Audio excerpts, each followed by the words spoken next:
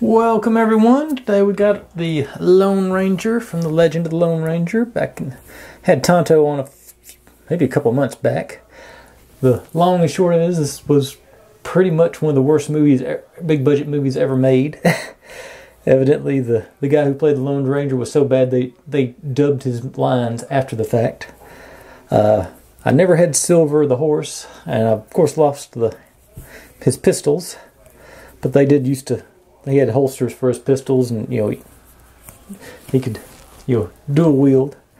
The bandana is separate; it does move around, but it's it's a Lone Ranger.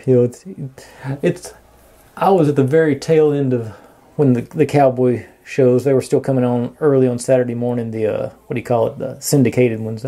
See, Lone Ranger and Cisco Kid and a little bit of Hopalong Cassidy. Not much on him. That's my dad's favorite. I'm trying to think who was the other one. The Rifleman and Gunsmoke and Bonanza, of course. Bonanza had a whole lot of the same aesthetics there. It's sort of, but anyway, that was not really. I pretty much buried this thing when I did Tonto a while back, and like I say, it's just amazing. I remember going to see the movie when I was a kid, but I don't remember it. Of course, I would have been like 6, so I don't remember it being terrible. But evidently, it was absolutely awful.